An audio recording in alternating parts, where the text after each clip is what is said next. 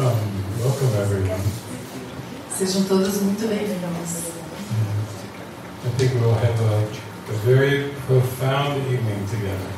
Eu acho que nós todos teremos uma noite muito profunda juntos. How many of you here enjoy watching movies?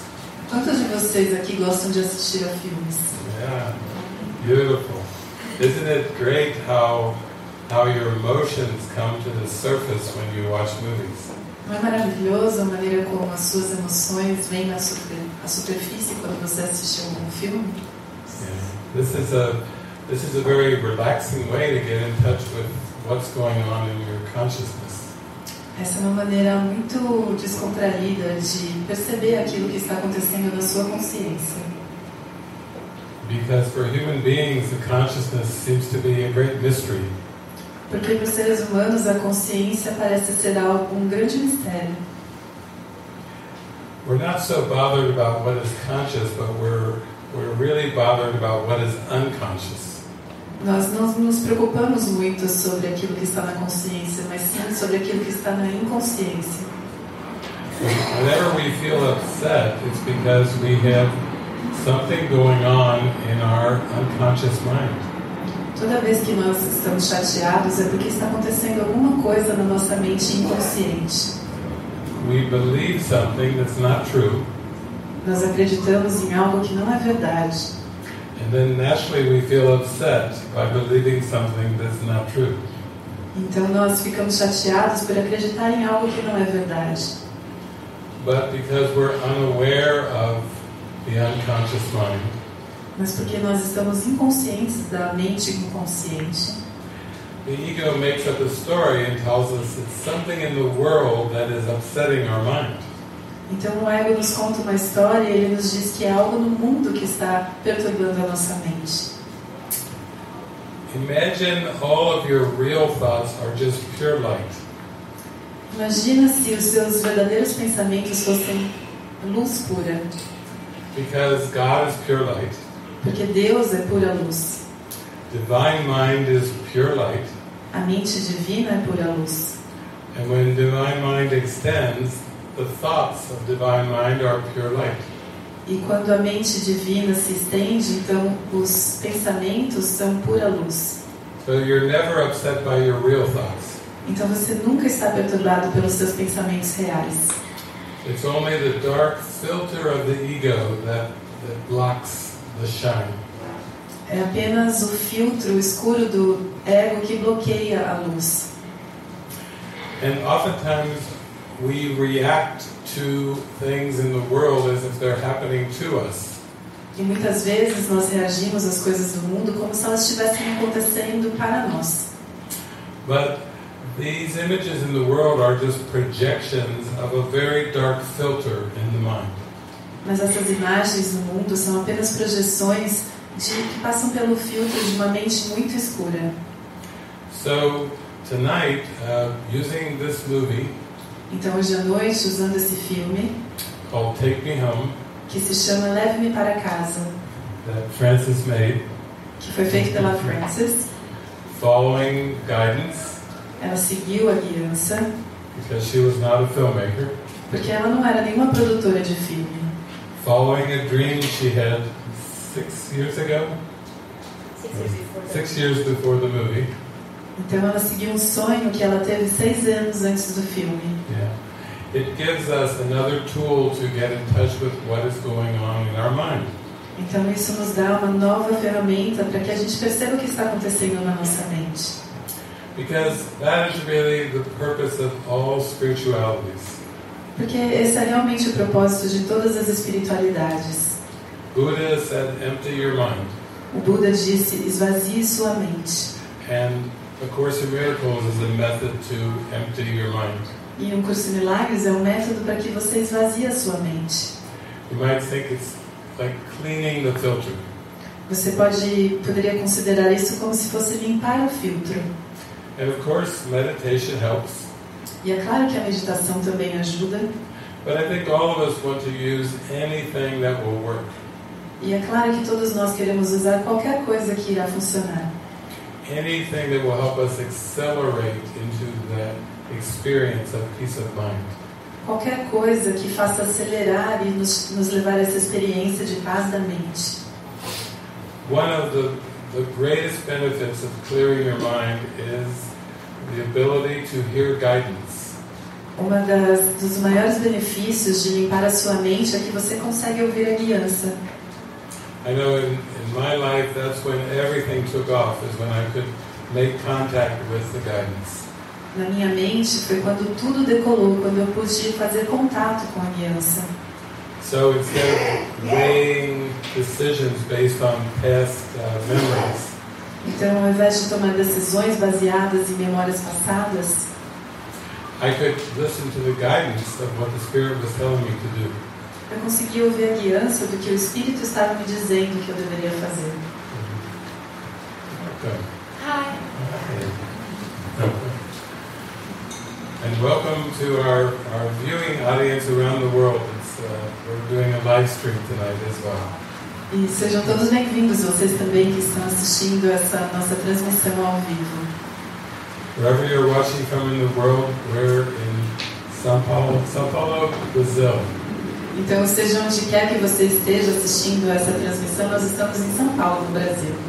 And if you hear the pitter-patter, that is rain coming down on the roof.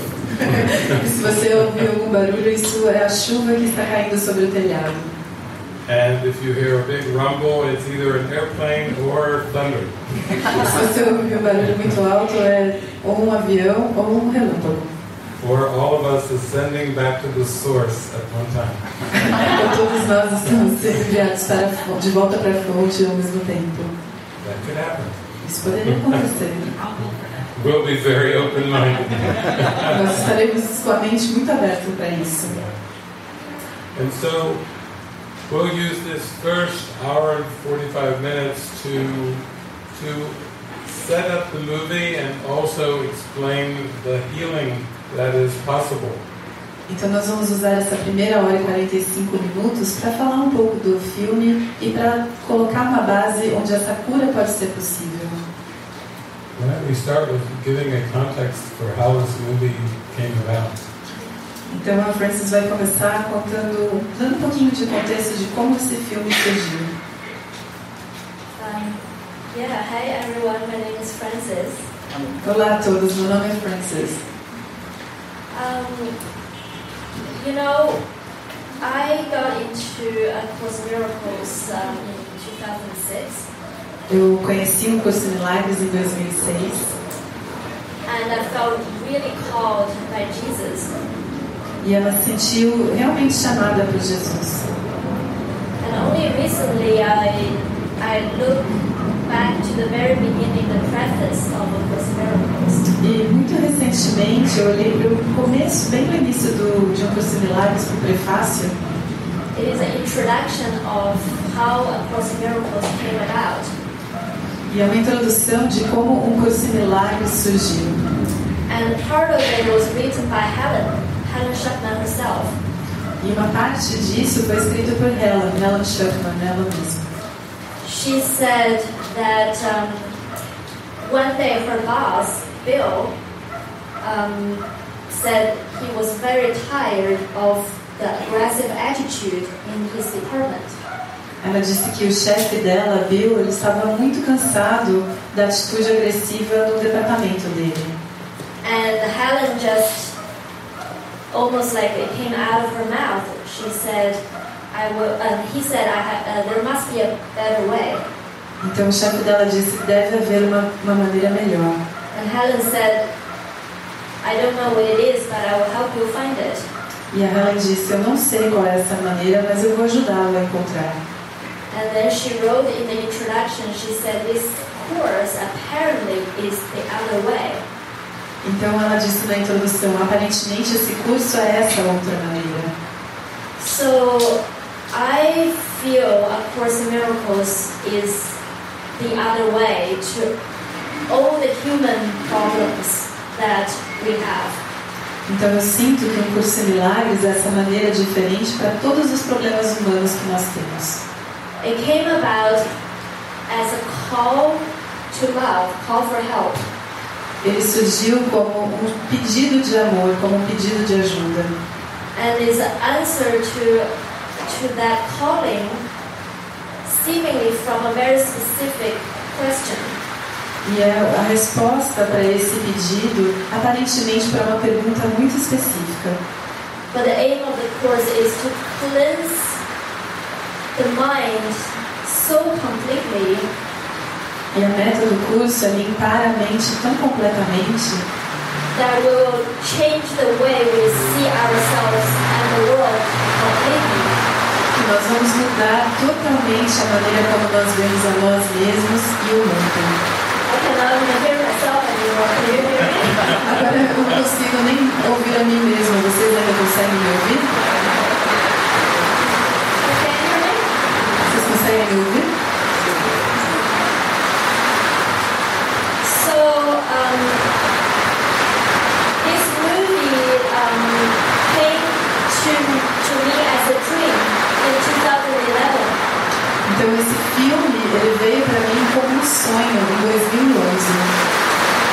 And I just finished a 3 months volunteer work in Living Miracles Monastery. E naquela época eu tinha acabado de terminar um trabalho voluntário de 3 meses na comunidade do David. And there was so much that I received, and I really had this desire to extend what I received. E eu tinha recebido tanto que eu tinha um desejo muito grande de estender tudo aquilo que eu recebia. I couldn't really describe what I had received in words. Eu não conseguia descrever direito em palavras tudo aquilo que eu tinha recebido.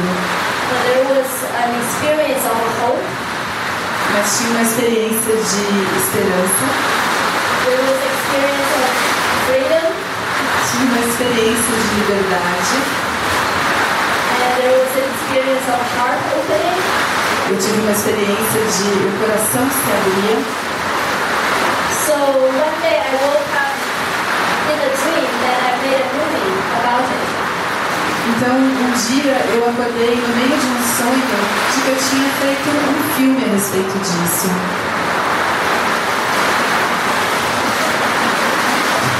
It's like we would do a pause if it rained. A gente tinha dito que ia fazer uma pausa se chovesse, mas acho que I cannot hear myself. I don't know what is coming out of my mouth. eu não consigo ouvir a mim mesma. Eu não sei o que está saindo da minha boca nesses exatos momentos. I didn't bring my raincoat, but I'm getting hit up here. Eu podia ter trazido a minha capa de chuva, mas eu tenho uma goteira aqui em cima de mim.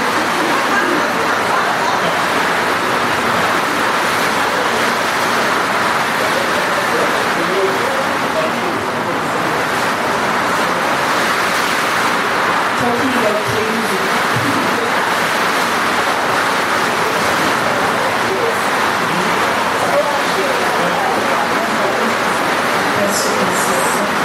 Should I continue?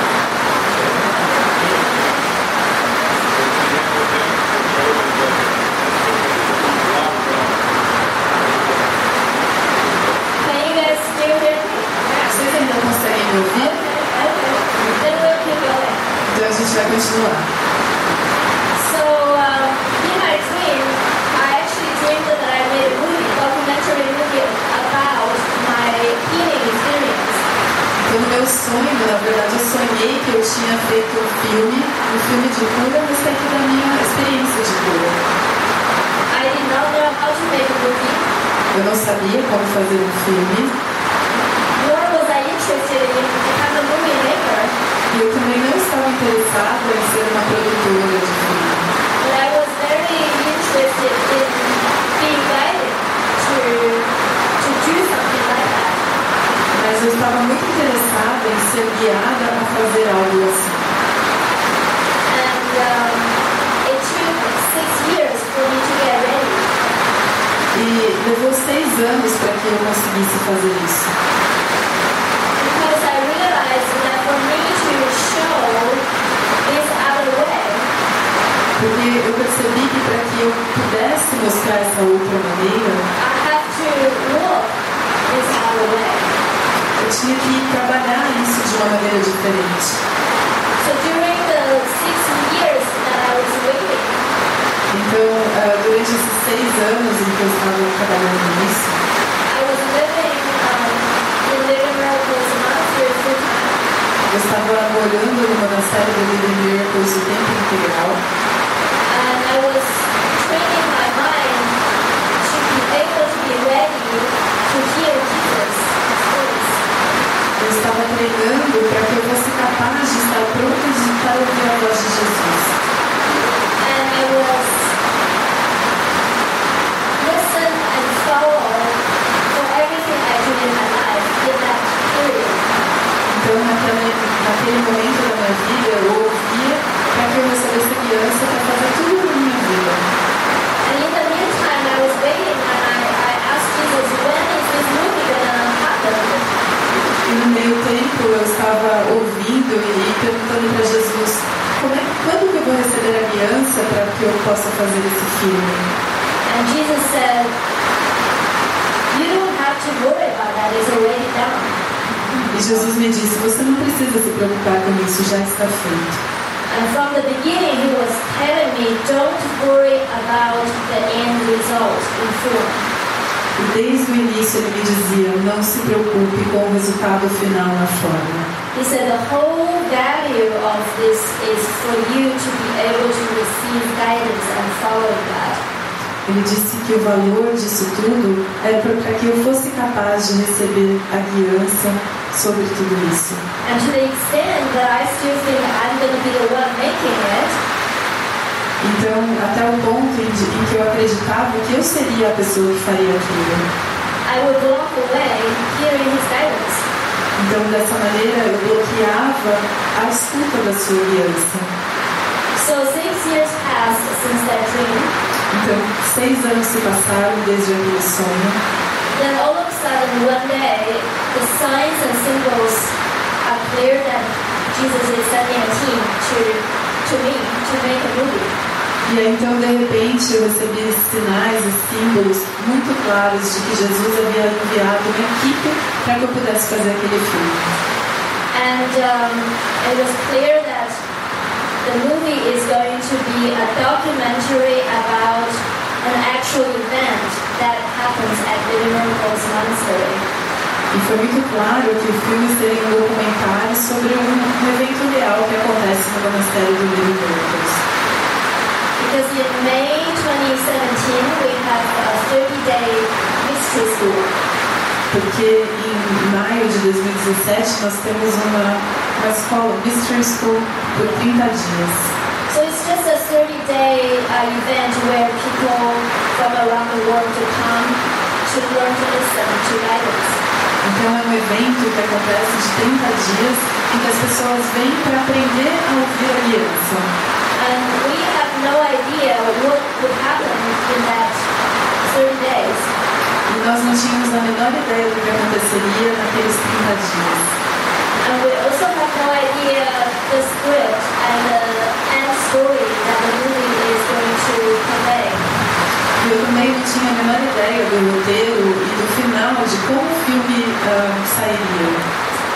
But I was really clear by that time that it is all just a lesson of listening and following.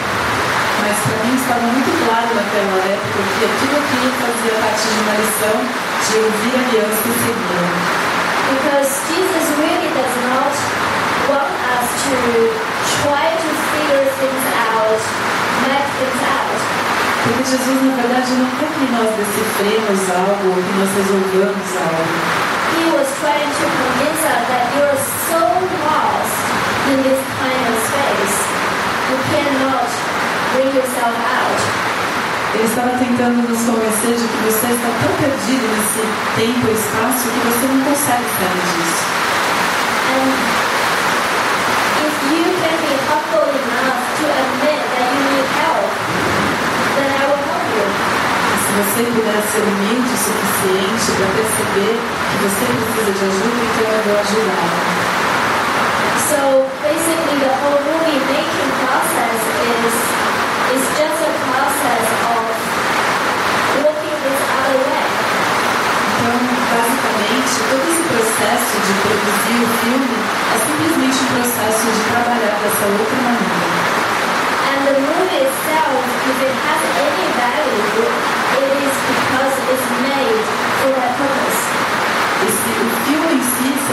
qualquer valor, é simplesmente porque ele foi feito para esse propósito. And it's a huge leap of faith for everybody who are involved in the project. E foi um grande salto de fé para todos aqueles que estavam envolvidos nesse projeto. Because we have about 10 people who are on the movie team. Porque nós temos cerca de 10 pessoas na equipe do filme. Some of them arrived thinking they are here to make a movie. Alguns deles chegaram achando que eles estavam lá para fazer um filme. But all of us came here with a deeper desire to heal the mind. Mas todos nós chegamos aqui com um desejo muito mais profundo de curar a mente. And everybody came with this attitude to say, okay, whatever happens, I'm willing to face it. E todo mundo chegou com uma atitude de, bom, seja o que for que aconteça, eu estou aqui pronto para encarar. So, I think tonight when you watch the movie, então eu acho que hoje à noite, quando você assistir ao filme, you will see that there are characters on the movie who are going through a healing. então vocês vão ver que tem personagens no filme que passam por um processo de cura. And that their authentic healing that happened during that month. Então, e isso que vocês vão ver é uma cura autêntica que aconteceu realmente durante aquele mês. And you notice that some of them are actually on the filming team. E vocês vão perceber que alguns deles são parte também, na verdade, da equipe do filme. And because some of them have the idea of how to make a movie, how to make an end product. E porque alguns deles tinham uma ideia de como fazer um filme, como fazer um produto final. And when we come together to say, okay, our goal is to listen to Jesus' guidance and nothing else. E nós então nos reunimos para dizer, nossa meta é ouvir a guiança de Jesus e nada além disso.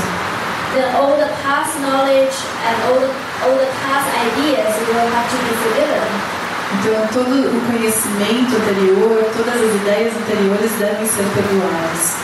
So when I received the guidance that I would be directing the movie, então quando eu recebi a guiança de que eu seria diretora do filme, I said I don't really know how to be a director. então eu disse, na verdade eu não sei mesmo como ser uma diretora. But I know how to pray at this time. Então naquela época eu já sabia como orar. I know how to trust Jesus' guidance. Eu sei como confiar na guiança de Jesus. And I know how to guide a team to clear our mind and our private thoughts.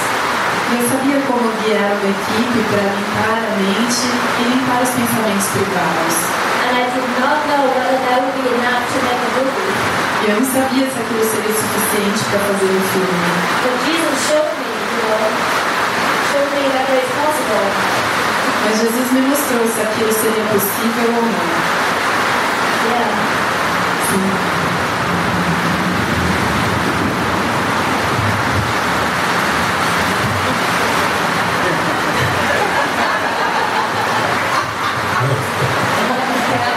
I'm in the rain suit, so I don't want to lose my microphone. Eu estou aqui debaixo de chuva e eu não quero perder o meu microfone. The whole problem of this world is that we're looking at something that is already over. Todo o problema desse mundo é que nós sempre estamos olhando para algo que já terminou. But we believe that it's still happening. Mas nós acreditamos que ainda está acontecendo.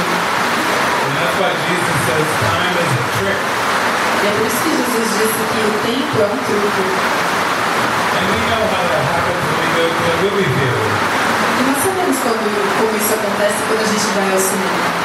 We quickly forget that we're watching a movie and we get all emotionally engaged in the movie. Todos nós esquecemos que nós estamos, na verdade, assistindo a um filme e a gente se torna muito emocionalmente envolvido no filme. And when we're dreaming at night, E quando nós estamos sonhando à noite, same thing happens. We get all engaged in the dream, we forget that we're dreaming. nós nos envolvemos com o sonho e nós esquecemos que estamos sonhando. So Jesus tells us in lesson number 7 in the workbook.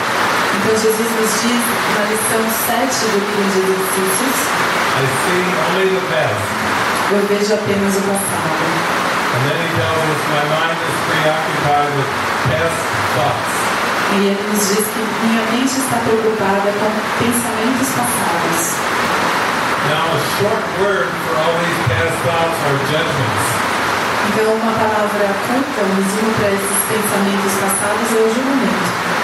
The reason why we struggle is because we have a veil, a heavy veil of judgments that we're receiving every day.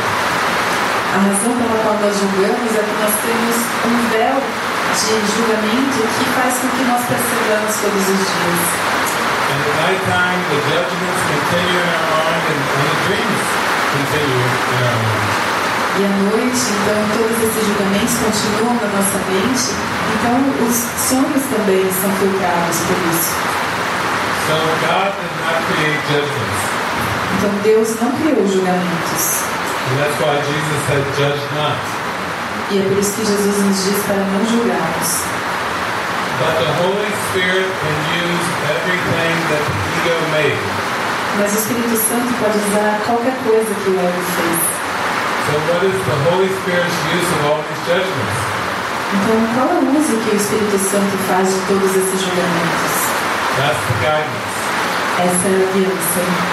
That's why we can be guided very specifically how to move through your day. E é por isso que você pode receber guiança muito específica sobre como conduzir o seu dia. And I know this works because around 1988 I decided to give it a try. E eu sei que isso funciona porque por volta de 1988 eu decidi fazer essa tentativa. I let go of my career. Eu abandonei minha carreira. Let go of university. Eu abandonei a universidade. Let go of my family. Eu deixei minha família. Let go of all my future ambitions. Eu abandonei todas as minhas ambições futuras. All my goals. Todas as minhas metas. Personal goals. Metas pessoais. I let go of all of it. Eu abandonei tudo isso. And I thought, I want to see if this works.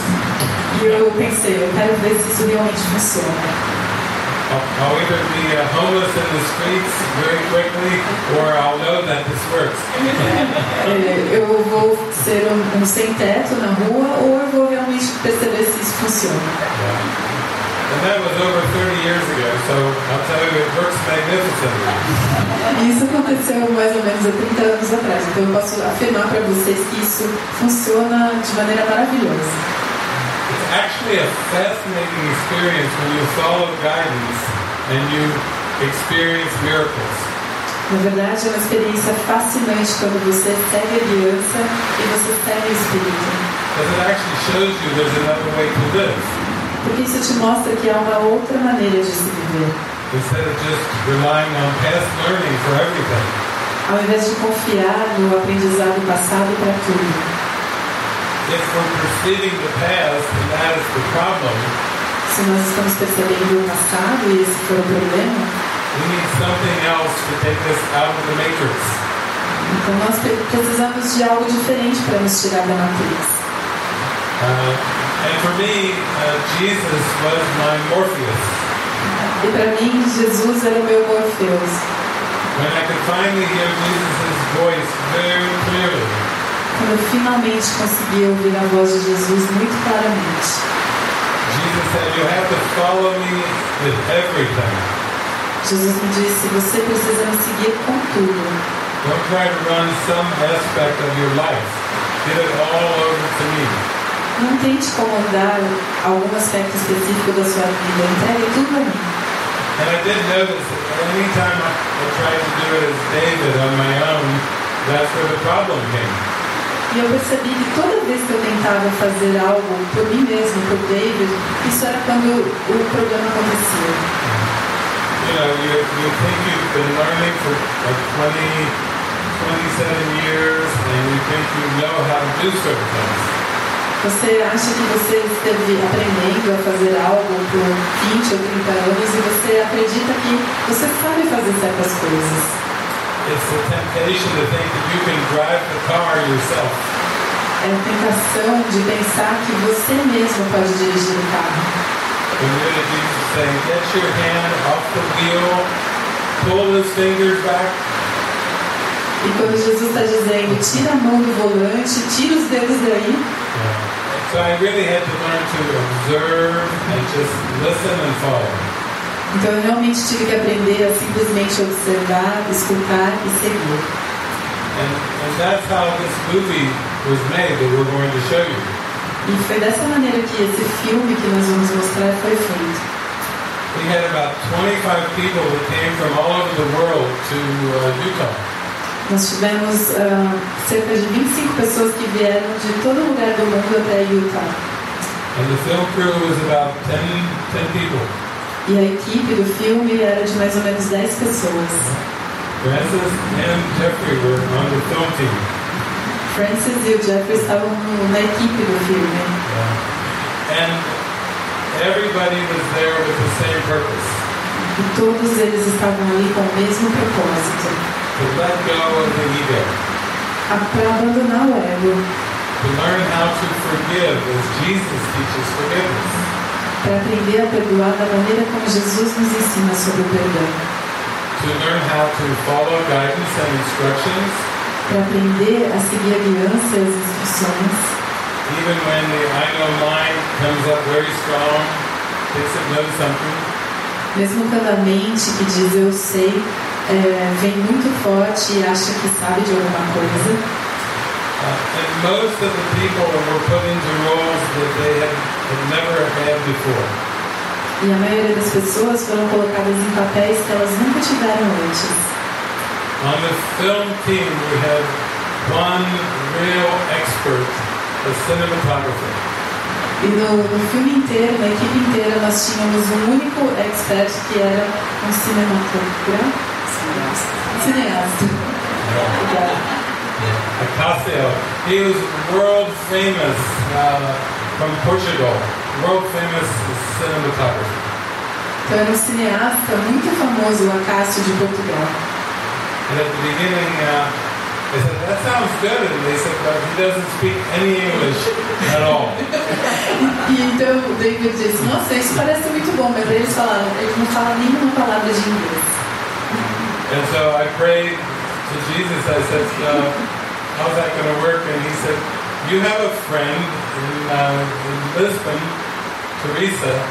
Fly her over to be the translator for the cinematographer. Então, foi quando ele perguntou para Jesus, como isso vai funcionar? E aí Jesus disse, você tem uma amiga que mora em Lisboa, a Teresa, então traga ela até o local que ela vai fazer a tradução, e isso vai funcionar. It worked out very well. E isso funcionou muito bem. She actually told me she had a mystical experience. Na verdade, ela me disse que ela teve uma experiência mística, where the whole world disappeared.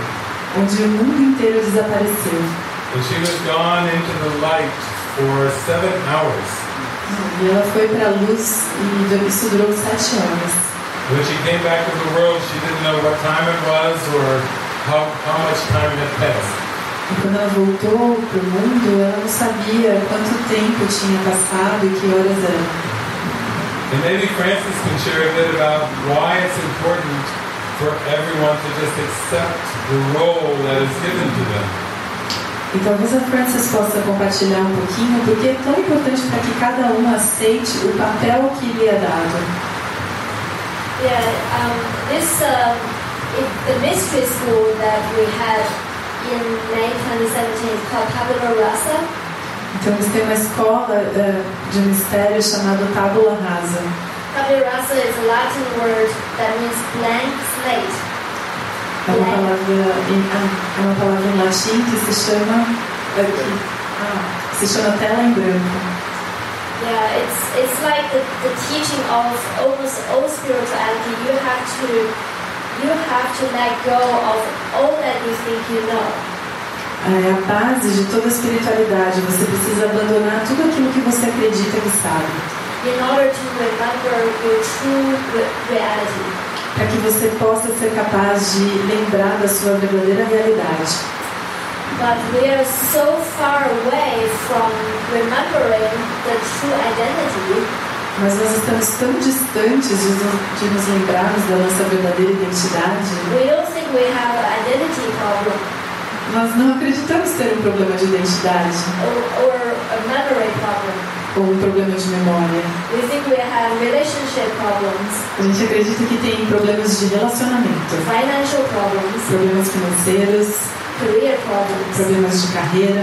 It becomes very, very specific in our lives. Tudo isso se torna muito, muito específico na nossa vida. And all the people who came to the monastery, the participants and the film school, the film team, they all came with a desire to be healed. E todas as pessoas que vieram para esse evento, todas as pessoas que trabalharam na equipe, todos eles vieram com o desejo de serem curados. And maybe in their mind they think, I would really like to heal this problem, and this problem.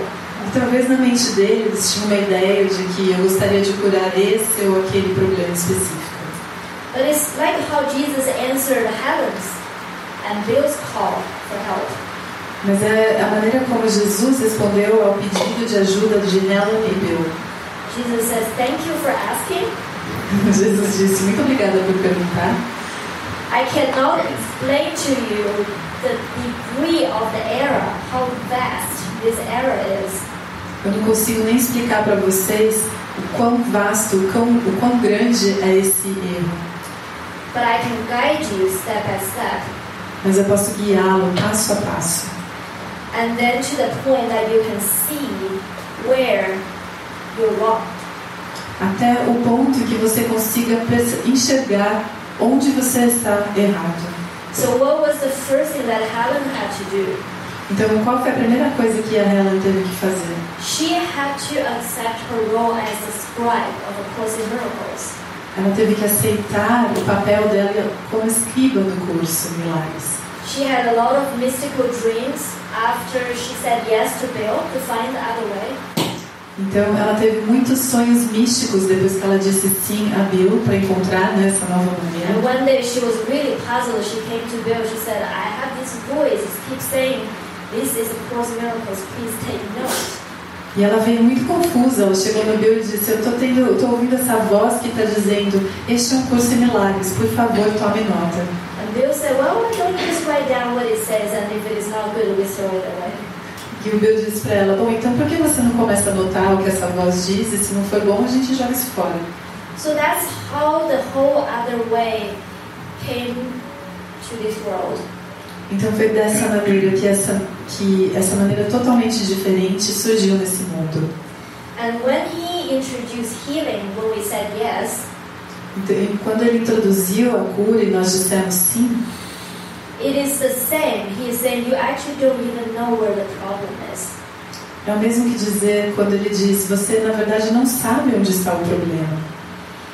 You don't know what the problem is that the plan is set to solve.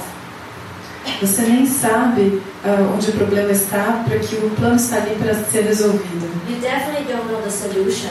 Você definitivamente não sabe a solução. But all I want from you is that you can be humble enough to let me tell you.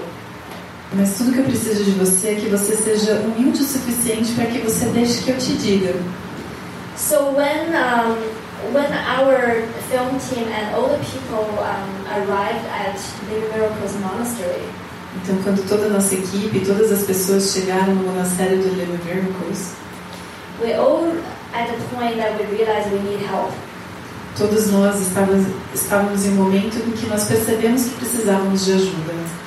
And Jesus says, "Okay, I will direct the miracles. I will direct the healing." E Jesus disse, eu vou direcionar os milagres, eu vou direcionar a cura. And it is a collaborative effort. Healing is a collaborative effort. E cura é um esforço colaborativo. So the way he did it was that the filmmakers who came, we have a guy from Denmark, he made a documentary film before. E o que aconteceu foi que todas as pessoas envolvidas em fazer o filme, nós tínhamos uma pessoa da Dinamarca que já tinha feito um documentário antes. But he was at a point that he was isolated for 10 years in his own apartment. Mas ele estava em um momento em que ele esteve isolado por 10 anos no seu apartamento. He was very, very depressed. Ele estava muito deprimido. Very afraid of love. Ele estava com muito medo do amor. And he came here with a prayer. He wants to open up to love again. E ele veio com uma oração. Ele queria se abrir mais uma vez para o amor. And Jesus says, okay, you can be helping with audio in the movie project. E Jesus disse, bom, você pode ajudar com o áudio no projeto do filme. And he, on the other hand, very much wants to be directing everything. Mas por outro lado, ele queria estar dirigindo tudo. And the reason is that's where he feels that he can offer something. E o motivo para isso é que era onde ele sentia que podia oferecer algo. Because of his past experience. Por causa das suas experiências passadas. And that's where he feels he can receive love by knowing what to do. E essa era a maneira como ele sentia que ele podia receber amor, quando ele sabia o que fazer. But Jesus' healing plan has much deeper, is going much deeper. Mas o plano de cura de Jesus era muito mais profundo. Jesus said, "Why don't you just relax? Jesus disse para ele, por que você simplesmente não relaxa? I think if you learn to listen to me, you will come back to love." Eu acho que se você aprender a me ouvir, você vai voltar ao amor. So, you know, when I was leading the team to make this movie, então, enquanto eu estava liderando essa equipe para fazer esse filme, I realized that all the struggles we have, eu percebi que todos os conflitos que nós tivemos is the conflicting goals deep down. Eram as metas conflitantes que estavam muito profundas. That we want to wake up to God's love, que nós queremos despertar para o amor de Deus, but we also want to be somebody of the self. Mas nós também queremos ser alguém por nós mesmos. So it's this confliction that's going on all the time. Então é esse conflito que está acontecendo o tempo inteiro. People want to offer opinions and advice. As pessoas querem oferecer opiniões e sugestões. People want to be loved and approved the way they want it. As pessoas querem ser amadas e aprovadas da maneira como elas querem. But this whole process is a process of purifying this desire. Mas todo esse processo é um processo de purificar esse desejo. That if our desire is pure, it's only wanting for God's love. Porque se o nosso desejo for puro, é simplesmente querer o amor de Deus. If our desire is only to be helped, to be told what to do by Jesus, se o nosso desejo for apenas ser ajudado, a ser dito por Jesus, then there is no conflict anymore. Então não há mais nenhum conflito. So that's why when we first arrived, we prayed and we received guidance of everybody's roles. Então é por isso que desde o momento em que nós chegamos, todos nós oramos para que nós recebêssemos a orientação. And knowing those roles are just very temporary symbols.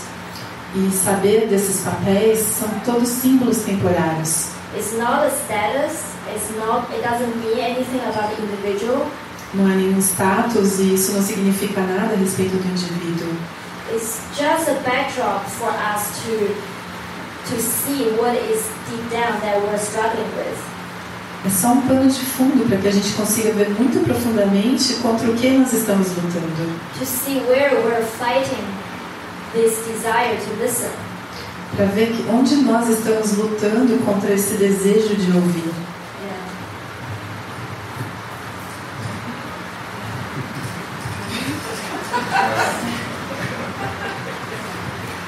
Only in Brazil. Always interesting things happen when I come to Brazil. É sempre no Brasil, coisas muito interessantes sempre acontecem toda vez que eu venho no Brasil. It's interesting that though the roles were given out when everybody arrived, é muito interessante que apesar de que todos os papéis foram distribuídos assim que as pessoas chegaram, And when they started rolling the cameras, they shot about 300 hours of footage. E quando eles começaram a fazer as gravações, eles gravaram cerca de 300 horas. And then when Frances came to edit the movie down to 1 hour and 20 minutes, e quando a Frances foi editar o filme e teve que reduzir a 1 hora e 20 minutos, she got to, for many months, watch the 300 hours over and over for many times. Ela teve que assistir essas 300 horas muitas e muitas vezes seguidas. And while she was editing, Jesus was like, pay attention. If you watch the footage closely, you'll see everybody made a prayer during this movie. Made a prayer. Spoke a prayer. E ela ouviu uma voz de Jesus que dizia, preste atenção, durante essas filmagens você vai perceber que todas as pessoas fizeram uma oração durante a gravação. And it was all captured on the footage. E tudo isso foi gravado. And so Frances got to see that everyone's prayer was answered during the month.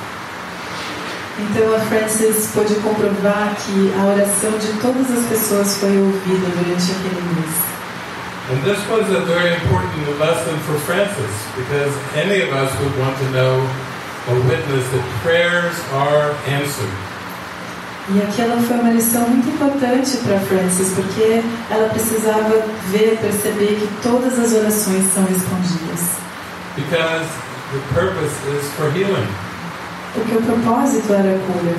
And we have to gain confidence, and we have to have the faith that healing is possible. E nós temos que ganhar a confiança, ter a fé de que a cura é possível.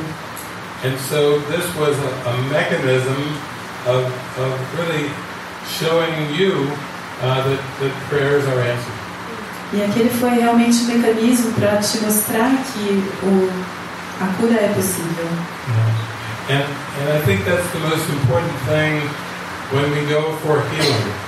Eu acho que essa é a coisa mais importante quando nós miramos a cura. At first, we may not even understand what healing is. Em um primeiro momento, talvez nós nem mesmo compreendamos o que é a cura. Because healing is always of the mind. Porque a cura sempre é da mente. The body is just a projection, so it can seem to have symptoms. O corpo é simplesmente uma projeção, então ele pode aparentar ter sintomas. And those symptoms come and they go. E esses sintomas vêm e vão. But the mind is where the problem is. Mas a mente é onde está o problema. And the problem is perceiving a very fragmented world. E o problema é perceber um mundo muito fragmentado. Perceiving conflict and differences. Perceber conflitos e diferenças. Perceiving competition. Perceber competição. But the only way that we heal is to learn to see the world in a holistic perspective. Mas a única maneira de nos curar é ver o mundo em uma perspectiva holística. The filter I mentioned earlier, that is the problem. O filtro que eu mencionei anteriormente, esse é o problema. And the Spirit has a clean filter, a new way of looking at the entire world. E o Espírito tem um filtro limpo, uma maneira totalmente diferente de olhar para todo mundo. And when you come to this experience of forgiveness, you feel happy and joyful. E quando você experimenta esse perdão, você se sente alegre e feliz. Because the way that you're looking at the world has changed. Porque a maneira como você olha para o mundo mudou. As long as you keep looking for the healing in the world, it will be very frustrating and very depressing. Enquanto você estiver procurando pela cura no mundo, isso vai ser muito frustrante e vai te trazer depressão. But you can see with this film that all of the people go through a very big transformation. Mas você consegue ver nesse filme que todas as pessoas passaram por um processo muito grande de transformação. And even beyond the film, we get to follow the characters and listen to how their lives have changed. E mesmo depois do filme, nós conseguimos ouvir essas pessoas e perceber como a vida deles mudou. Yeah, I think that this film is made with Jesus' guidance. Então eu acho que esse filme foi feito com a guiança de Jesus. And the message we're here to share is that our life can be lived in that way. E a mensagem que nós queremos trazer aqui é que a nossa vida pode ser vivida dessa maneira. And in the ego's perception, if we listen to guidance and nothing else, everything will fall apart. E na percepção do ego, se nós ouvirmos simplesmente a guiança e nada além disso, o mundo inteiro vai desabar. If we listen to guidance and don't worry about other responsibilities we have, se nós simplesmente ouvirmos a guiança e não nos preocuparmos com todas as outras responsabilidades que nós temos, it feels like it's not a practical way of living. Ele acha que não é uma maneira prática de se viver.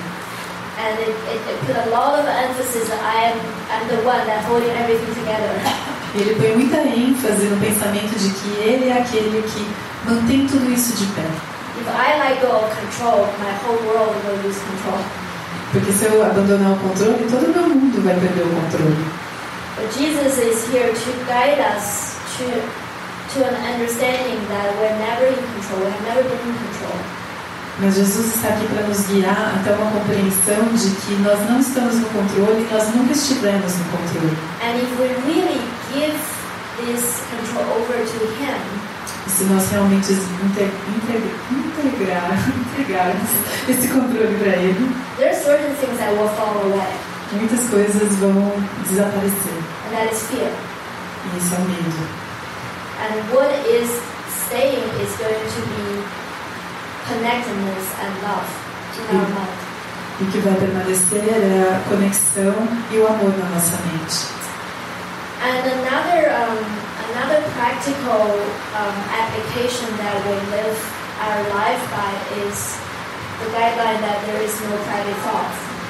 E outra coisa que nós precisamos deixar ser guiado é de que não existe algo como pensamento privado. And I think it's good to just talk a little bit about why it is important to be transparent. Eu acho que é importante nós falarmos um pouco por que é importante ser transparente. So I remember I read a book called The Music Message Down Under many years ago. Eu me lembro de ter lido um livro que se chama A Mensagem Subliminar há muito tempo atrás, algo assim. It's by this author who went to Australia. Foi escrito por um autor que foi para a Austrália. And then got into a regional tribe.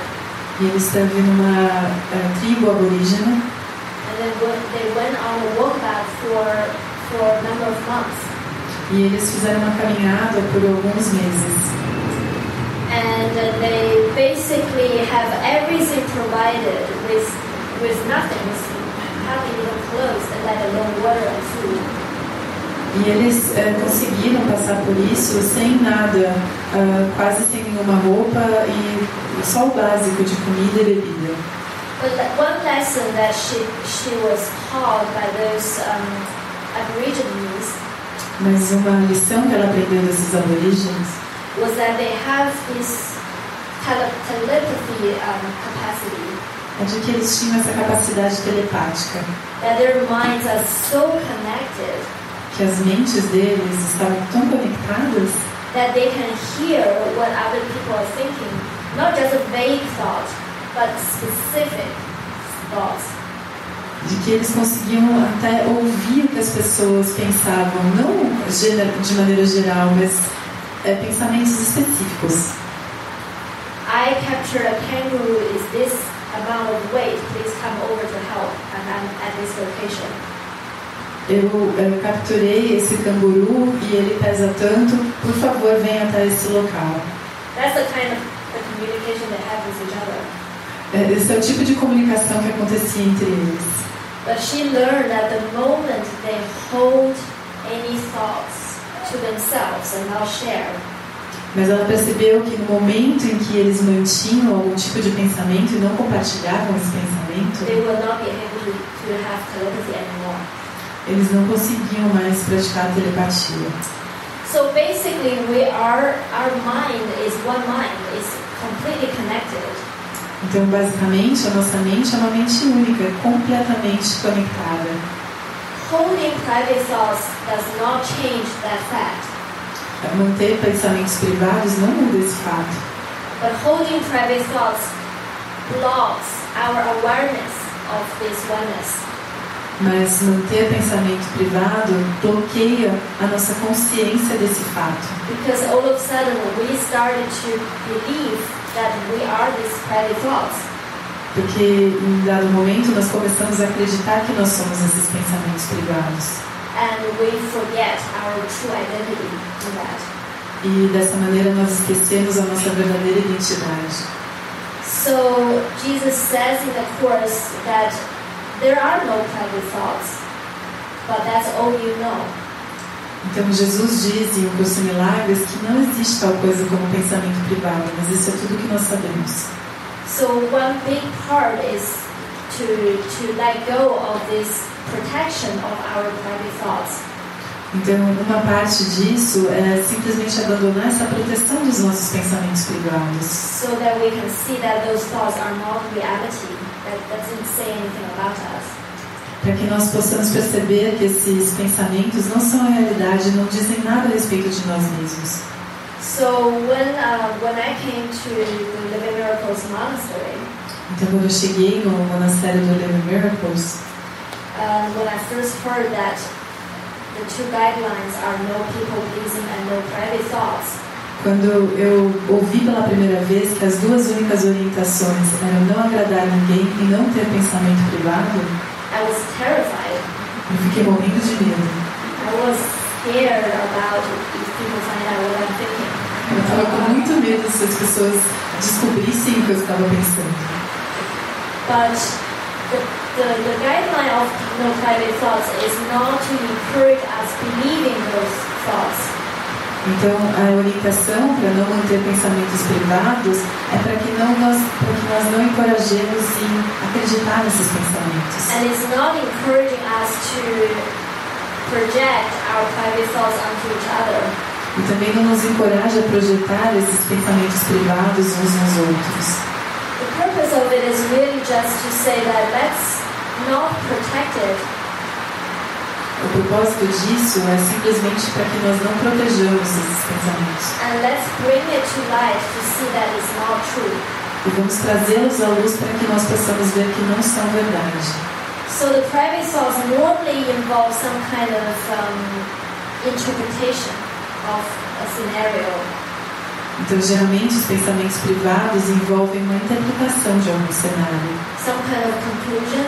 Algum tipo de conclusão. Some kind of a judgment about others and myself. Algum tipo de julgamento a respeito dos outros e sobre mim mesmo. But they're all thoughts of the past, like David was just talking about. Mas todos eles são pensamentos a respeito do passado, como o David disse antes. They're all thoughts that's based on the body identification. São todos pensamentos que estão baseados na identificação do corpo. And there are also thoughts about separation. E são também pensamentos sobre a separação. But I realize also in our human condition, it's normally some kind of thoughts about some kind of lack and victimhood.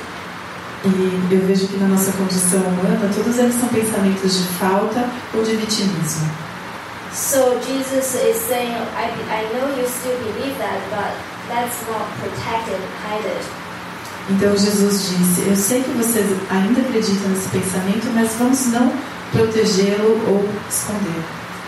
So during the movie making process, então durante o processo de fazer o filme, when 10 people come together who didn't know each other before, quando 10 pessoas se uniram que não se conheciam antes, and we have an end product, we have to come together to make a movie. Então o produto final nós todos tínhamos que nos unir para fazer o filme. And we had zero plan. Nós não tínhamos nenhum plano. And we had no idea how to tell everybody the big picture. E nós não tínhamos a menor ideia de como dar o panorama geral para as pessoas. So every morning we come together and we pray together. Então todas as manhãs nós nos reuníamos e orávamos juntos. And you can imagine the kind of private thoughts that will rise up. E vocês conseguem imaginar o tipo de pensamento privado que surgia. It's, who do you think you are? É o tipo de pensamento, quem você pensa que é? Why do I have to listen to that? Por que eu tenho que ouvir isso? I think I have a better idea. Eu acho que eu tenho uma ideia melhor. And we also have a couple that just engaged to be married. E nós tínhamos também um casal que tinha acabado de fazer o noivado e eles iam se casar. They not only going to work together in the movie, eles não apenas iam trabalhar juntos no filme, but they also give the relationship to Jesus to guide. Mas eles também entregaram o relacionamento deles para que Jesus guiasse. And there are a lot of private thoughts that rising up in their relationship. E tinha muitos pensamentos privados que surgiam no relacionamento deles. So the whole movie making process was not about making a movie at all. Então todo o processo de fazer um filme não tinha nada a ver com fazer um filme. We were just saying, okay, we know that there is a temptation to believe everything will fall apart. Então nós sabíamos que havia uma tentação de acreditar que tudo ia desmoronar. But let's just stay in this trust that we are here to follow Jesus. Nós vamos permanecer nessa confiança de que todos nós estamos aqui para seguir a Jesus. And to go toward each other. E para ir na direção um do outro. And see what happens. E ver o que acontece. So in the end, the movie was made. Então, no final das contas, o filme foi feito. And in itself is just an end product. Então, o filme em si é apenas um produto final. But it's really showing that nothing will fall apart. Mas ele realmente está nos mostrando que nada vai desmoronar. It shows that if an end result is needed, it will be there. Ele nos mostra que se um resultado final for necessário, ele acontecerá. And nobody will mess it up. E ninguém vai conseguir atrapalhar isso. There is no mistake that really matters. Não há nenhum erro que realmente importe.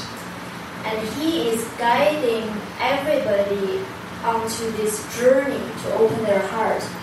O filme estava guiando a todos a essa jornada para abrir o coração. Everybody finished this project a completely different person. Todas as pessoas terminaram esse projeto sendo uma pessoa completamente diferente. And only fear fall apart, fall away. E apenas o medo desmoronou e desapareceu. So, we're here to present this movie. Então nós estamos aqui para apresentar esse filme. That is really just a message of assurance.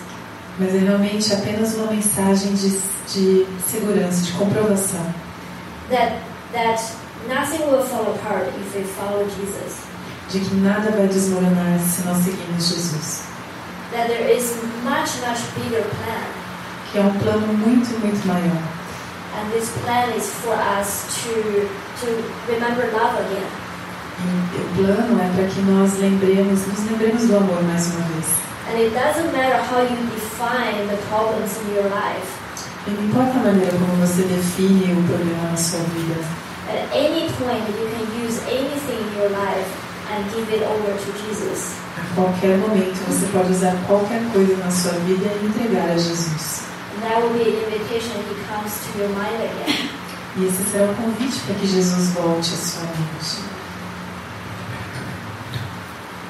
Yeah, it's helpful to think of your life as not static, but open and fluid. É muito útil pensar na sua vida como se ela não estivesse estática, mas aberta e fluida. It was very comforting first for Frances to hear that the movie's already done. Foi muito reconfortante quando a Frances ouviu pela primeira vez que o filme já estava pronto. So she waited for 6 years and she didn't have to keep asking Jesus, when will the movie start? Então ela esperou por 6 anos, ela não teve que ficar perguntando de novo para Jesus quando o filme vai começar. I told you already, it's already done.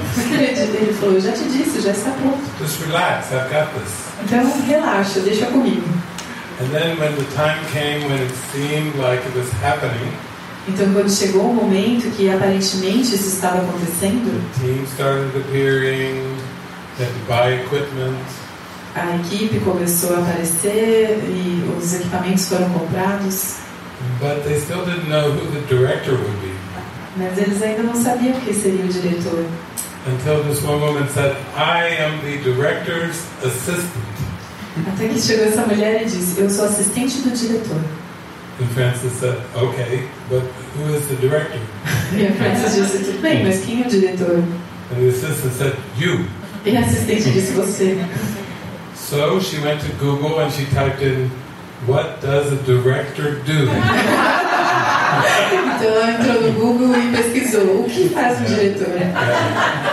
Imagine if you could have this same approach to your relationships. Imagina se você conseguisse ter essa mesma abordagem para os seus relacionamentos. Whether you've been in a relationship for years or you're going on the first date. Não importando se você está nesse relacionamento há anos ou se você está no seu primeiro encontro. Where you could just ask Jesus and he'd say, well, this relationship has already happened. Quando você perguntar para Jesus, Jesus fala para você, bom, esse relacionamento já está pronto, já aconteceu. But now you have to let me guide the relationship, because you won't learn from the relationship unless you give it over to me to guide the relationship. Mas você tem que me deixar guiar o relacionamento, porque você não aprenderá nada desse relacionamento a menos que você deixe que eu guie esse relacionamento. Because the problem arises in all relationship is when you have these unconscious goals of what you want to get from the relationship.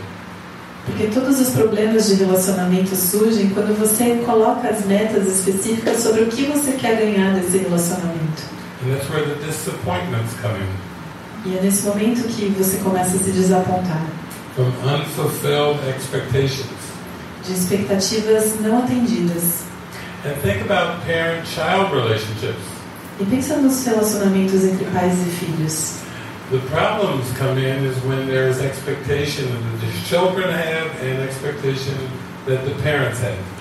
Então os problemas começam a surgir quando há as expectativas sobre o que os pais e os filhos têm. And always those expectations never meet. E essas expectativas nunca são as mesmas. It seems like a crazy situation. People have no idea when they get into parenting what they're walking into. Parece algo muito louco, porque as pessoas não têm a menor ideia do que será ser pai.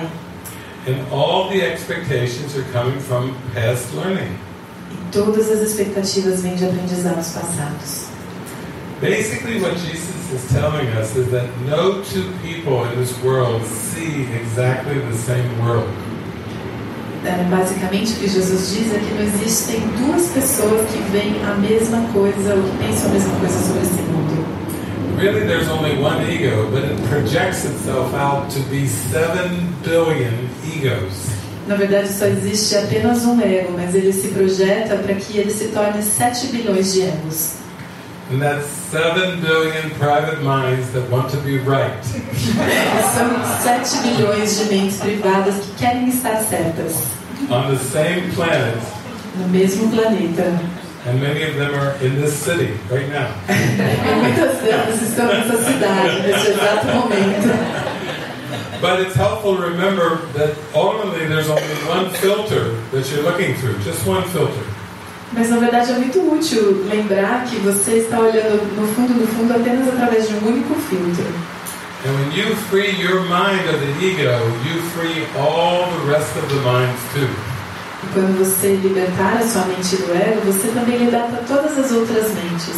Because this is a holographic world, and if you heal one, if you can forgive one person completely, your whole filter is completely clean. Porque isso é um mundo holográfico, então quando você consegue libertar uma única mente, um único filtro, então você liberta todos os outros. And when you think about that is very inspiring. Quando você pensa a respeito disso, isso é muito inspirador. That's why whether you're making a movie or you're in a relationship, you have to remember how powerful your mind is and how powerful this purpose is. Então é por isso que quando você estiver fazendo um filme, quando você estiver em um relacionamento, é importante que você se lembre de quão potente, quão poderosa sua mente é. We just watched a movie yesterday. I think it was that Luis was the executive producer of. It's called Marjorie Prime. Então nós assistimos a um filme ontem que o Luis era o produtor executivo, que é chamado Marjorie Prime.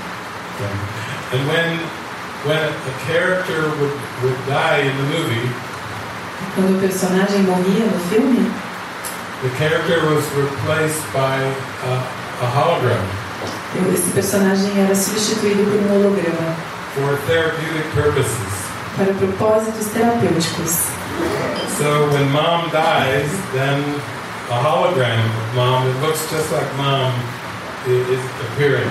Então, quando a mãe morria, então aparecia um holograma para substituir a mãe no filme.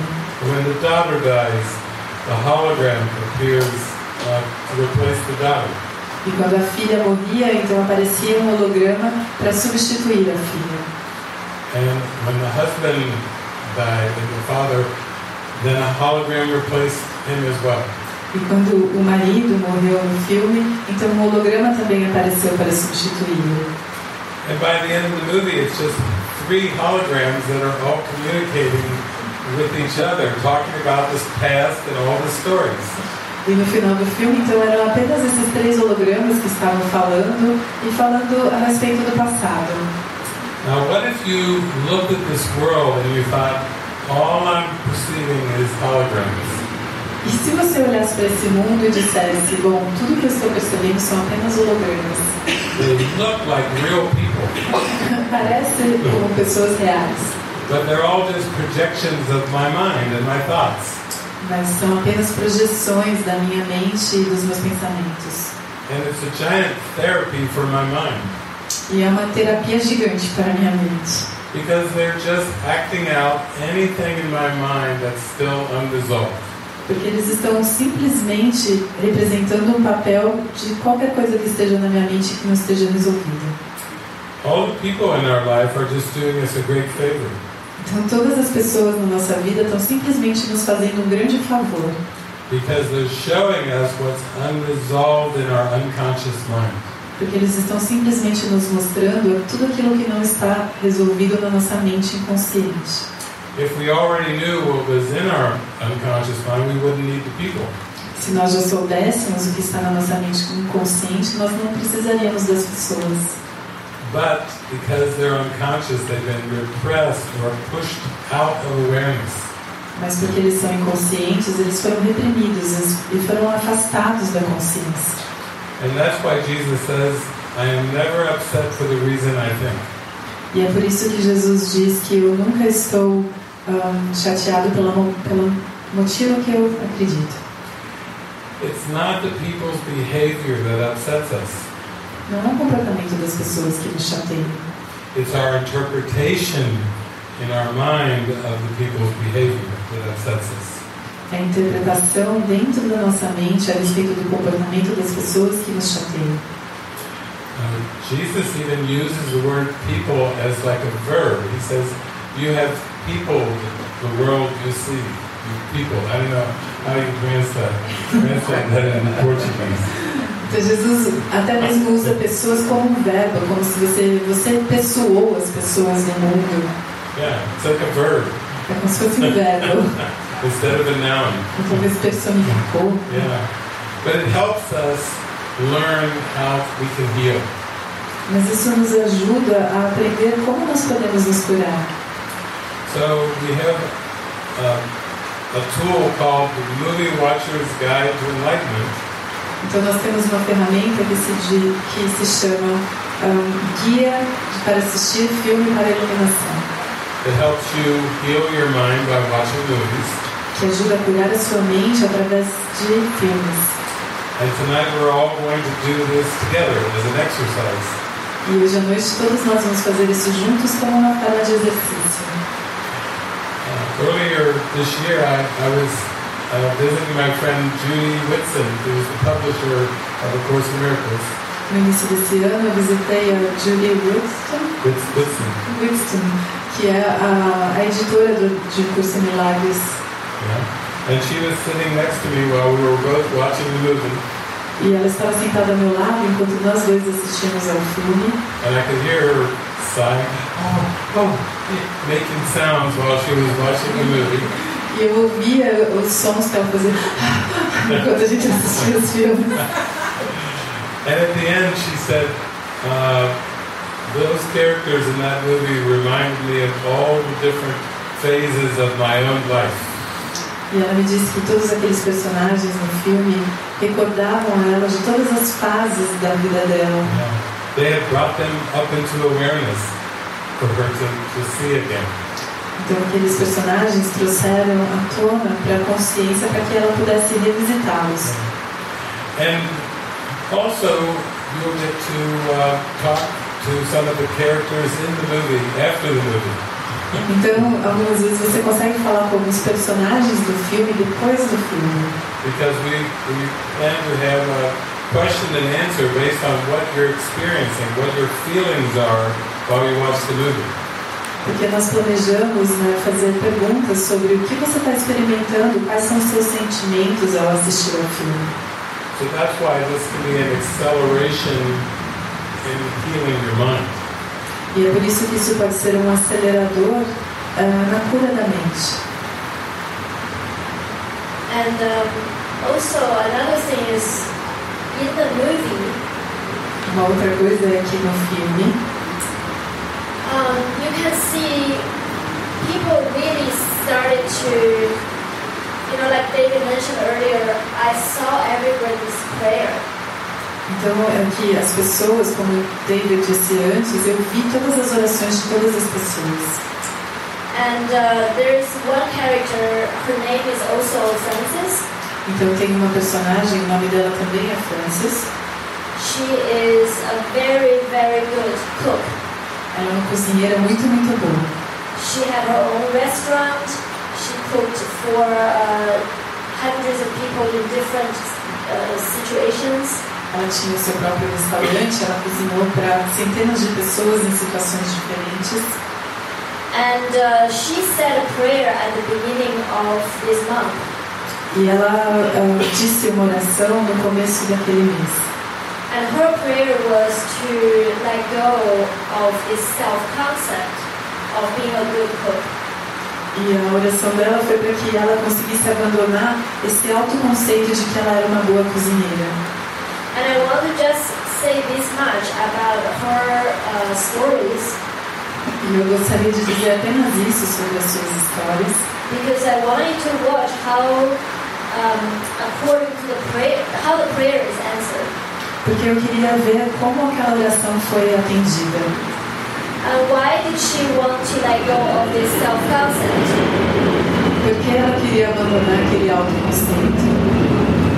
She has a good self-concept. This is a very successful self-concept. Ela tinha um autoconceito muito bom, muito bem sucedido. But this self-concept has become a burden to her. Mas esse autoconceito se tornou um peso para ela.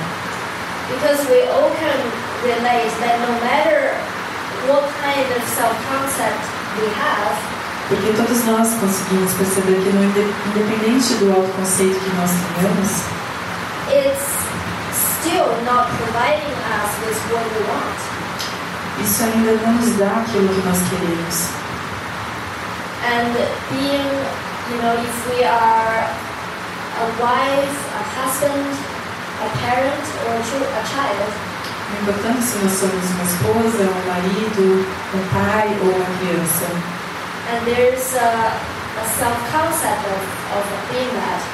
E se há autoconceito sobre ser isso, and then there is also expectation of what to get from that self-concept. Então há também uma expectativa sobre o que eu vou conseguir desse autoconceito. And we want to be this respected, we want to be loved through being a good enough someone. Nós queremos ser respeitados ou amados através de ser esse alguém bom o suficiente. But somehow that is never good enough for ourselves or for others. Mas de alguma maneira nós nunca seremos bons o suficientes para nós mesmos ou para as outras pessoas. At some point we are so tired, we are saying, I don't know how to do this anymore. Chega um momento em que nós ficamos tão cansados em que a gente diz, eu não sei mais como fazer isso. And that's what the other Frances in the movie experienced. E foi isso que a Frances, essa outra do filme, foi isso que ela experimentou. She felt she had to be a good cook in order to be loved.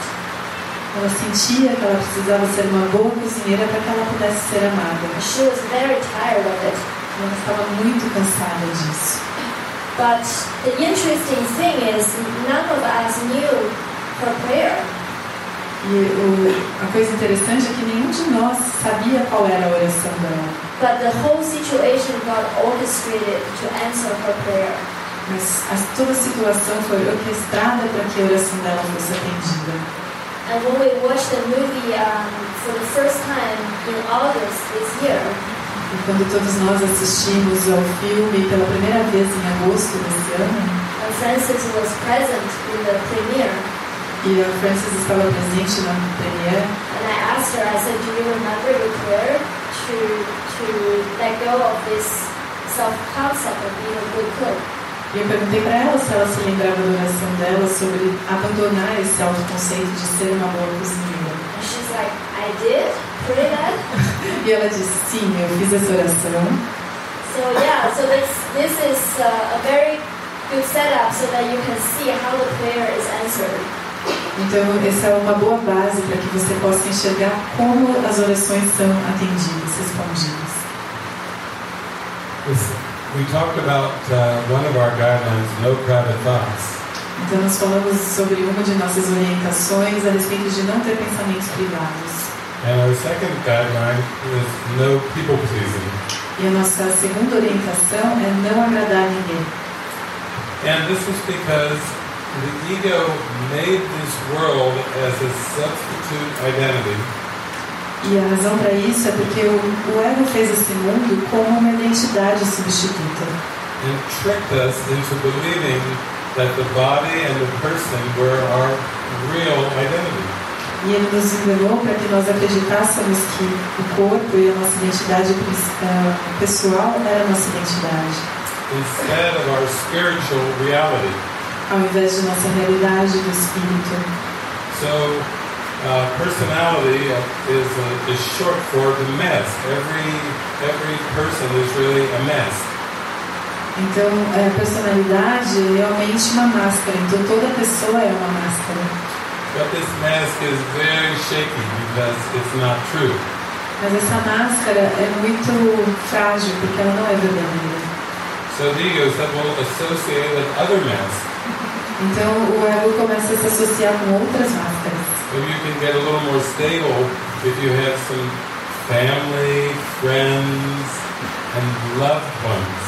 Talvez você se sinta um pouco mais estável se você tiver família, amigos ou pessoas que você ama. But when one of those loved ones dies or leaves, there's the devastation. Mas quando uma dessas pessoas as quais nós amamos morre ou nos deixa, então há um sentimento de devastação. That shaky feeling comes back very quick. Esse sentimento de fragilidade volta muito rapidamente. So this world of images is very fragile. Então esse mundo de imagens é muito frágil. You know that happens during a breakup or when something unexpected happens. It just shakes your mind. It just shakes your emotions. Então você sabe quando alguma coisa desse tipo acontece, quando algum relacionamento termina, ele simplesmente abala a estrutura. Because the ego has us looking to the world for approval. Porque o ego nos faz olhar para o mundo em busca de aprovação. Looking to the world for respect. Olhar para o mundo em busca de respeito. Looking for the world to tell us how we should live our lives. Olhar para o mundo para que Ele nos diga como devemos viver nossa vida. Looking to the past. Olhar para o passado. Looking to society. Olhar para a sociedade. It's very shaky because we're looking outside of ourselves, of our heart. We're looking outside for our identity. Então é muito frágil porque nós estamos olhando fora de nós mesmos, fora de nosso coração, buscando por uma identidade. And we get angry when we try to please others and we lose the sense of our own identity. E nós ficamos muito bravos quando nós olhamos para outros e perdemos o nosso senso de identidade.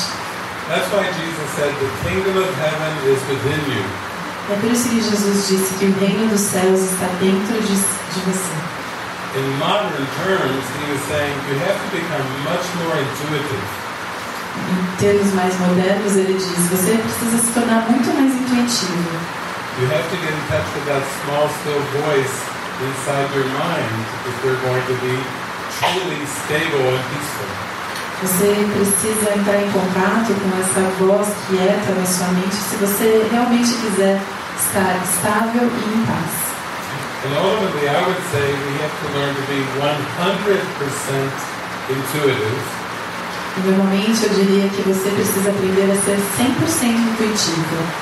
And 0% reliant on the images of the world. E confiar 0% nas imagens do mundo. Yeah. You probably have heard of yogis who, through deep meditation, can control their heart rate. Vocês provavelmente já ouviram falar de yogi que, em uma prática meditativa profunda, conseguem controlar o batimento do próprio coração. This is a demonstration of mind over matter. Essa é uma prova de mente sobre a matéria. And so the more intuitive you become, you can literally have control over your state of mind. Então, literalmente, quanto mais intuitivo você se torna, mais você consegue controlar o seu estado mental. And you become less and less dependent on anything of this world for your happiness. E você se torna cada vez menos dependente de qualquer coisa nesse mundo para sua própria felicidade. At some point, when Jesus was on his mission, he realized that it was about finding the source. Quando Jesus estava cumprindo sua missão, em algum momento ele percebeu que tratava-se de encontrar a fonte. And when he found the source, he found out the will of that source. E quando ele encontrou a fonte, ele encontrou a vontade daquela fonte. And this was a huge will, it was universal will. E essa era uma vontade enorme, universal. It wasn't a person at all. Não era nem um pouco pessoal. Jesus is actually a presence that is with us right now. Jesus, na verdade, é uma presença que está conosco agora mesmo. And he tells us in the Course that even the man that lived 2,000 years ago was an illusion. E ele nos diz em um curso de milagres que mesmo o homem que viveu há 2000 anos também era uma ilusão. At two places in the Course in Miracles, Jesus says, "Forgive me your illusions." E em 2 lugares em curso de milagres, Jesus diz, perdoe suas ilusões. At first I couldn't understand that. I said, why do I have to forgive you, Jesus? I can think of a lot of other people to forgive. But why you? E no primeiro momento eu não consegui entender por que eu preciso perdoar você, Jesus. Eu consigo pensar em muitas pessoas no mundo as quais eu preciso perdoar, mas não você. He said, well, in order for you to see that we are the same Christ, e ele me disse para que você consiga perceber que todos somos o mesmo Cristo. you're going to have to forgive history. Você precisará perdoar a história. You're going to have to forgive the man from 2,000 years ago. Você irá precisar perdoar o homem de 2.000 anos atrás. And you're going to have to come into the present moment to find us. E você precisará chegar no momento presente para nos encontrar. So this is why we have to learn to listen to guidance and become intuitive. E é por isso que nós precisamos aprender a ouvir a guiança e nos tornarmos intuitivos. And we're so used to living based on rules, so many rules in society, in the world. E nós estamos tão acostumados a viver sobre as regras e muitas regras no mundo.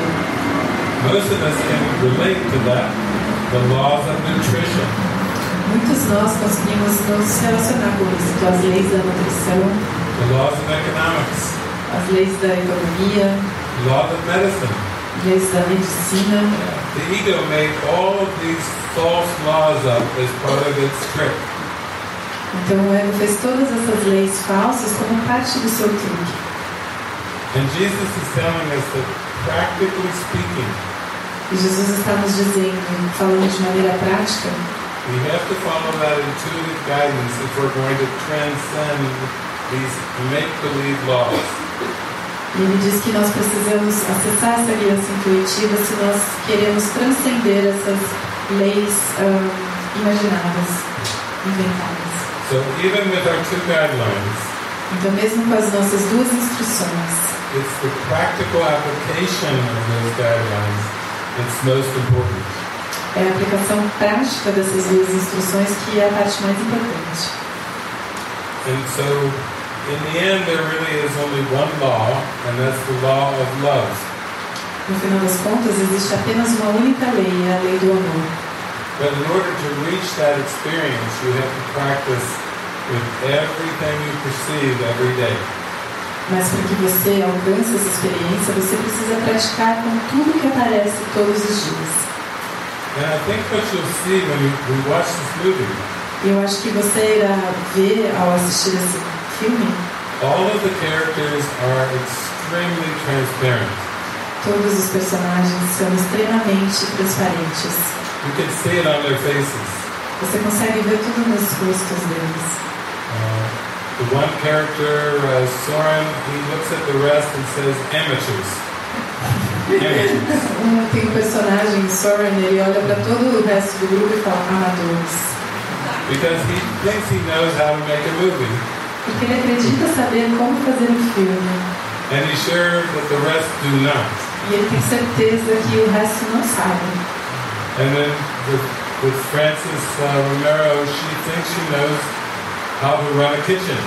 E a Frances, ela acredita saber como comandar uma cozinha. But really she's unhappy. Mas no fundo ela está infeliz. On the inside she's in pain. Lá no fundo ela está com muita dor. And she's just playing out a role of being a good cook. E ela está simplesmente desempenhando o papel de ser uma boa cozinheira. But she's suffering from the stress of all the expectations. Mas ela está sofrendo sob o estresse de todas as expectativas. Because she's done it so many times and now she's pushing herself. Porque ela fez isso tantas vezes e agora ela está pressionando a si mesma. Yeah, because we have, deep down, we have this spark.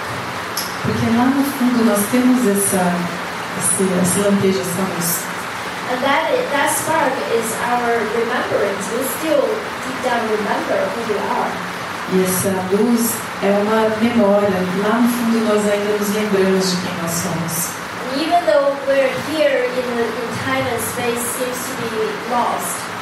E apesar de nós estarmos aqui no tempo e espaço e aparentemente perdidos, part of our mind is still remembering where we're coming from. Parte da nossa mente ainda se lembra de onde nós viemos. So I think Jesus wants to guide us through that spark. Então eu acredito que Jesus está tentando nos guiar através dessa luz. And he's saying everybody comes here for a very high function. E ele diz que todos vêm aqui para uma função muito elevada. I think that just a recent workbook lessons, the title of the lesson is I come for the salvation of the world. Então eu penso em uma lição, um exercício que diz, eu vim para a salvação do mundo. So talking about what we're here for. Então, por falar a respeito de para que estamos aqui, the true identity, who we are, we come here for the salvation of the world. Então, a verdadeira identidade de quem nós realmente somos, nós viemos aqui para a salvação do mundo. So, when we forget that, when we forget our source, Então, quando nós nos esquecemos disso, da nossa fonte, we think that this is all that there is, and what we're doing in our lives is all that there is. e nós acreditamos que isso é tudo que existe, e o que nós estamos fazendo no mundo é tudo que existe. We probably feel like we're just going through the motions in life. Então, nós provavelmente acreditamos que nós estamos passando pelas emoções na vida. And I don't really know where to find the spark anymore. Eu realmente não sei onde encontrar essa luz.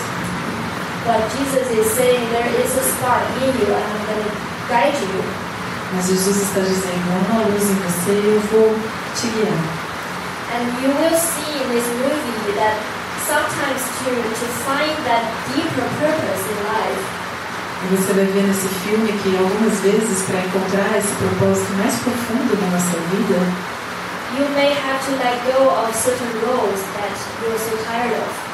você provavelmente terá que abandonar alguns papéis dos quais você já está muito cansado. Because you might have already outgrown that role. Porque provavelmente você já superou esse papel.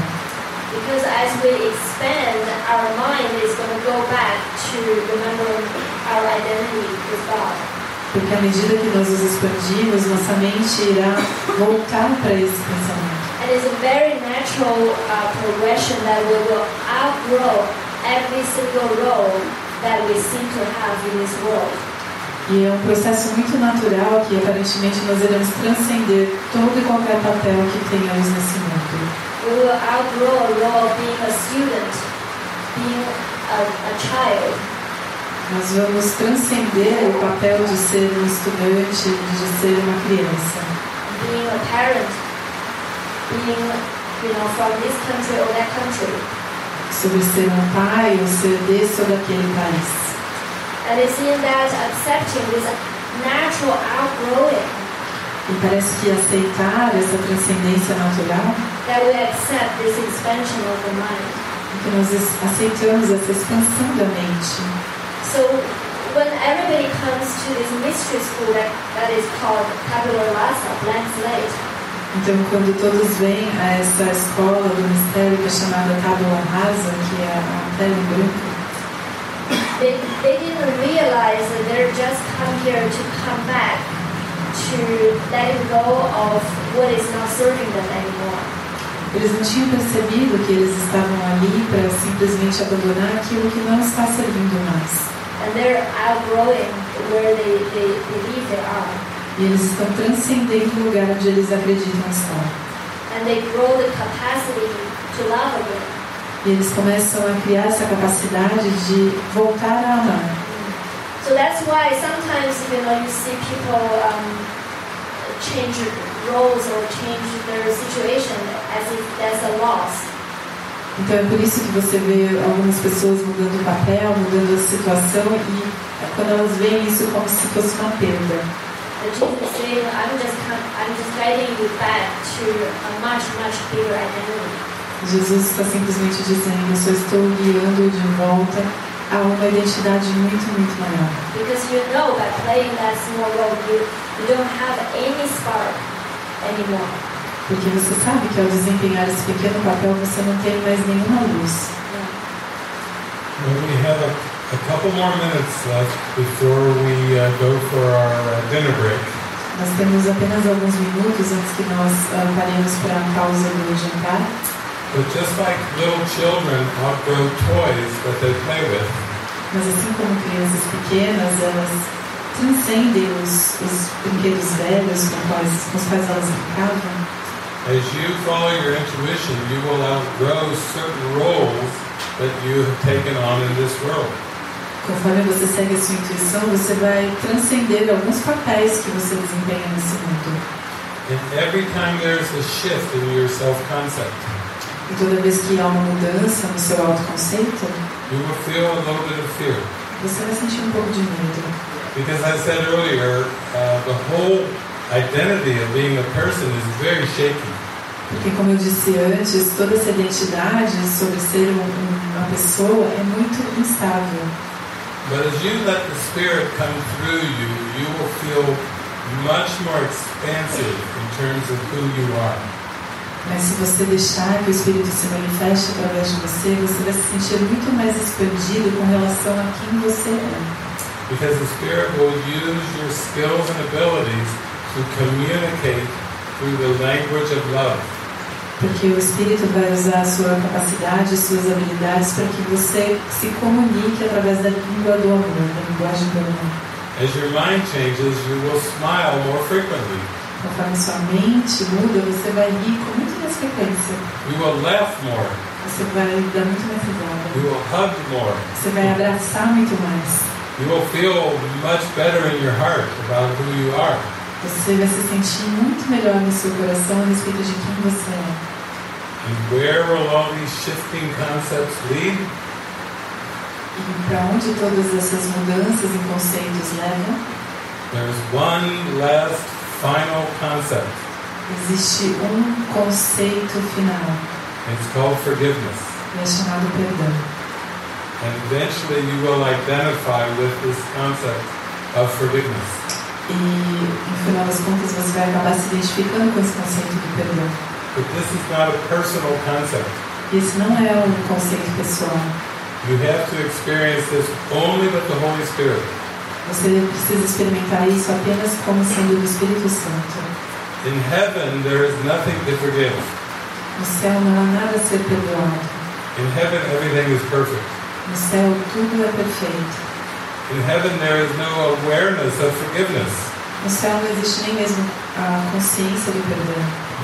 But while you perceive time and space, Mas enquanto você continuar percebendo tempo e espaço, that will be the last experience you have in time and space, is forgiveness.